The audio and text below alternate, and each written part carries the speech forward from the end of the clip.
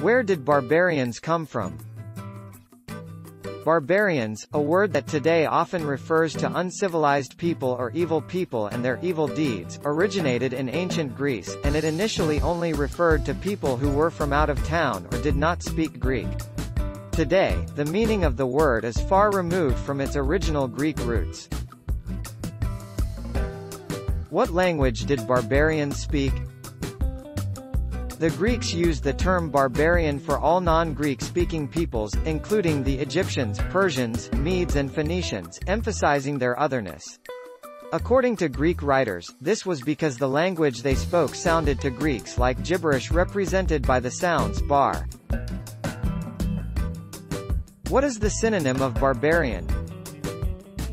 Synonyms: savage, brute beast, wild man, wild woman, troglodyte. Ruffian, lout, thug, vandal, hoodlum, hooligan, rowdy. Boor, oaf, ignoramus, Philistine, Bulgarian, Yahoo. Informal clod, clodhopper, roughneck. What does a barbarian look like?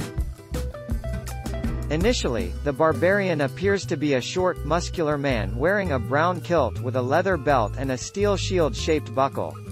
He also has spiked wristbands on both arms, as well as a short claymore in his right hand. He wears a pair of leather sandals on his feet. What did the barbarians want?